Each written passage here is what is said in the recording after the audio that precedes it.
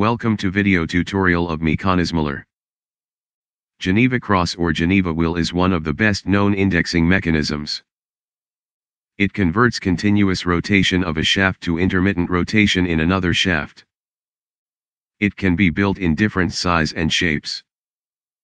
Also, the number of slots on the Geneva wheel could be 3, 4 or more.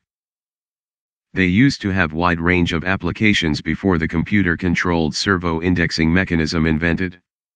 3D printer hobbyists enjoy building this device due to its simplicity.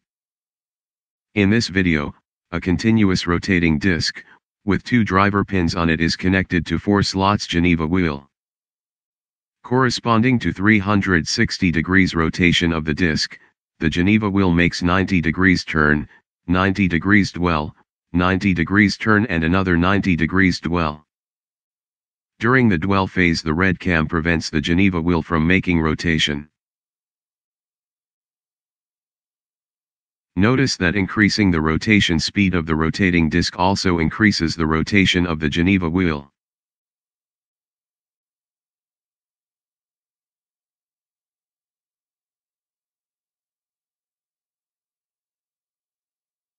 We encourage you to subscribe to our channel and to give a thumb up to this video. Thank you.